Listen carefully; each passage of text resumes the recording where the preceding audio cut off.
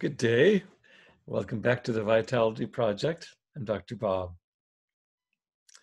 Yesterday, we summarized a really superb Facebook Live conversation I had with a dear friend of mine, Angela McLeod. I really recommend you to that Facebook Live event. You can find it at the public page for the Vitality Project. Besides being a dear friend of mine, Angela brings so many areas of expertise to our ongoing dialogues, and we plan to have more here at the Vitality Project. Angela is deeply, deeply developed in a number of areas, including lots and lots of training and background in nonviolent communication, where the goal is to listen and connect out of a shared sense of human compassion and with no aggression present in our hearts. She's very, very skilled at this. Another area she's done a deep amount of training and personal experience in is the intersection between mindfulness practice and what's referred to as Qigong, which is basically translates as a kind of energy work, very involved with movement. She brings these practices together, mindfulness and energy work together with a high level of skill. And then finally, I'd be remiss if I didn't mention she's a creative dancer, choreographer, and she brings this artistic depth to virtually everything she does, including our conversations. And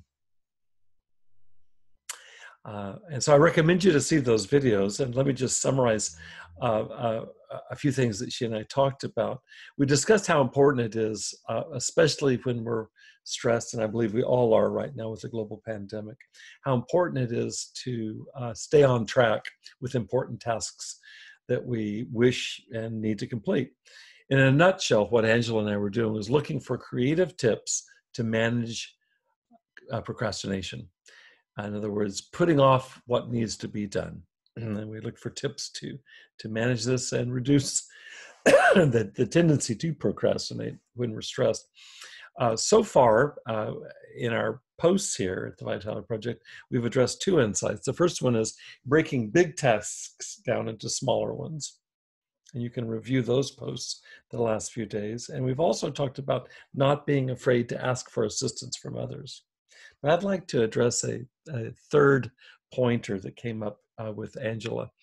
I'd like to discuss that with you today. And this one has to do with making sure that we break up our work with what I'm going to call mini rewards, M-I-N-I, mini, M-A-N-Y, mini rewards, mini rewards. So what do we mean by mini rewards?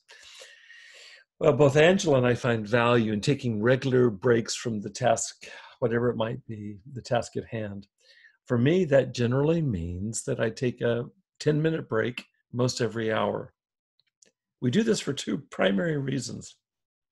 First of all, it can take the sting out of less pleasant tasks by interspersing them with pleasurable little, I think of them as oases amidst a desert. It can really help to take the sting out of that. And that's related to the second advantage that I see with taking these mini rewards, and that is to sustain the long-term energy that's required for us to, if you think of it as like running a marathon, we need to be sure to give ourselves plenty of necessary, what I think of as soul-nourishing breaks. We need to keep our souls fed in order to keep it going. I personally like taking mini breaks to play piano, read for a few minutes, do some brief physical exercise. Even for me, cleaning up around the house, which itself is a physically active break, I find really useful, especially when I'm working on something that's primarily mental or intellectual. For example, like writing these blog posts. Let me put a question to you. How about you? What do you like to do, or what could you do to spice up your hard work? I'd like you to think about that, in your homework assignment today is to see if you can interject in some play amidst your work, and then just as an experiment, see how it affects your ability to sustain your momentum in that work, okay?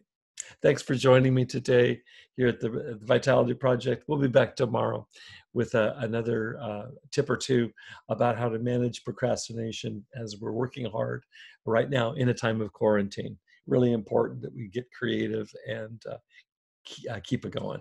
All right. Thanks a lot. Take care.